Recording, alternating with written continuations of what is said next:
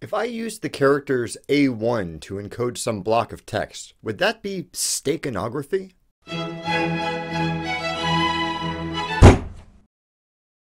A terrorist recently participated in an attack on the Inland Regional Center in San Bernardino, California, which left 14 victims dead. The terrorist was also killed when the police responded. They recovered his iPhone 5C, which may or may not contain information relevant to their investigation. The data on the phone is protected by encryption, so the FBI contacted Apple and requested their assistance in circumventing that security.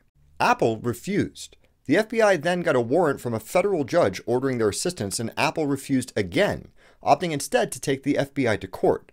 They also issued a PR statement to the press, which in Apple's case is kind of like nonchalantly unlocking the door on the T-Rex cage.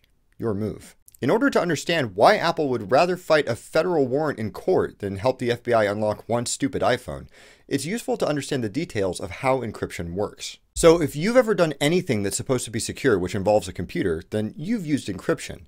ATMs, credit card terminals, websites that start with HTTPS, and anything that takes a username or password, encryption is how they protect that information. All computer data is essentially a sequence of numbers. For example, these binary digits are exactly the same thing as this sequence of numbers, both of which code for exactly the same content in ASCII. Anyone can look at these numbers and know what content they represent. In order to protect sensitive content, like our passwords and bank account information, we need to encode those numbers so they look like gibberish to anyone who might be listening, but not to the people who are supposed to have access to them. The most basic sort of encryption uses a set of rules, an algorithm, to add another number to that data. An algorithm which uses some variable that the authorized users know, but everyone else doesn't. For example, to encrypt our sequence, I could pick an encryption key or password, like the word brain. Convert that to a number, add that number to the original number, and presto, I have a new number that looks like total gibberish. Mission accomplished, I guess. Later, if I want to recover the original number from that gibberish, I just have to remember brain, subtract it from the gibberish number, and I have my original data back. Of course, that's not very secure in an age when computers can perform millions of operations a second to try and reverse that coding. Modern encryption algorithms use all sorts of different techniques to further convolute that process so it's less obvious what's going on, but they still essentially function on that technique. So encryption is why the FBI can't get any meaningful data off of this iPhone. Without the proper code plugged into this complex algorithm, any data that you might read off of it is just garbage. The actual FBI request is for Apple to write a patch which will disable some of the security features that make it hard to brute force guess the password used for encryption. But interestingly, the encryption on the phone itself is not the encryption that Apple is worried about compromising. Apple software, like a lot of modern software, uses something called code signing. It would be relatively easy to slap an Apple logo onto some malicious code and then get users to install it thinking that it's legit. But code signing uses encryption to verify that certain software is authentically Apple's. When Apple releases an important software update, they wrap it in an encryption algorithm. Instead of the basic encryption we were talking about before, where you just reverse the encoding process to decode something, this encryption is asymmetric. An asymmetric encryption algorithm uses a pair of two linked keys, neither one of which can be derived from the other. What one key encrypts, the other one is needed to decrypt. One of the keys is usually broadcast publicly. It's something that you can just leave out for other people to use. If someone wants to send you some secure information, instead of meeting in a dark alley somewhere to agree on a symmetric encryption password, they can just grab your public key, use it to encrypt that data, and then send it to you.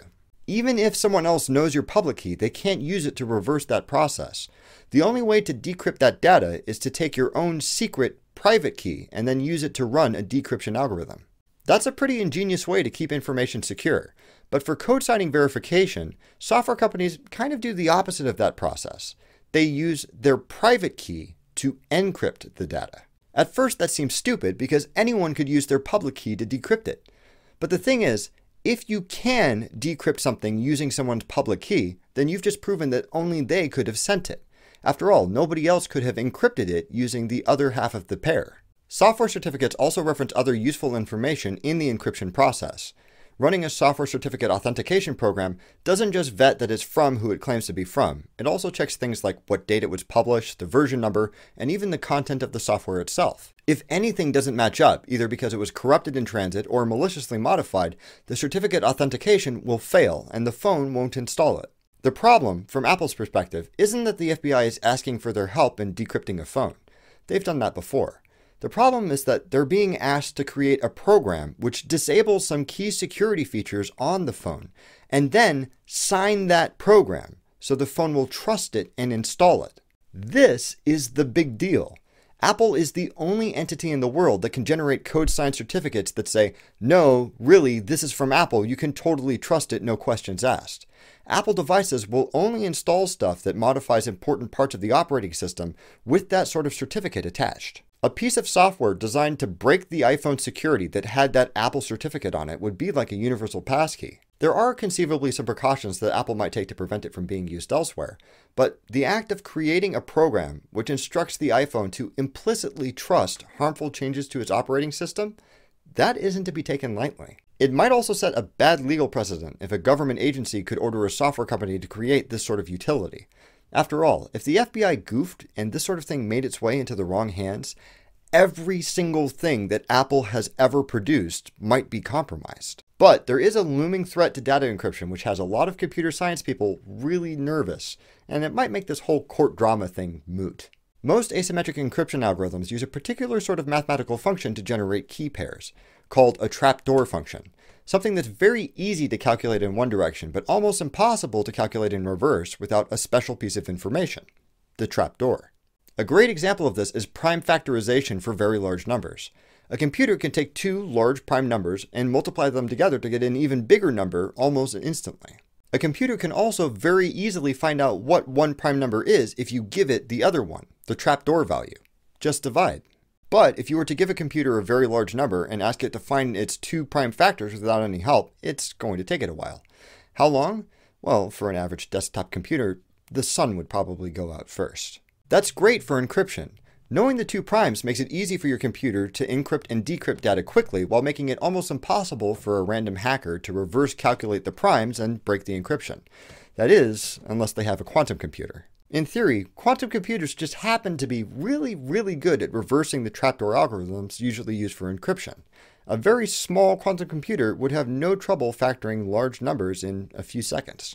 Some algorithms are safer than others, and nobody's really figured out how to put together a practical quantum computer yet, but there are a lot of really smart people working on it, including people at Google and the NSA.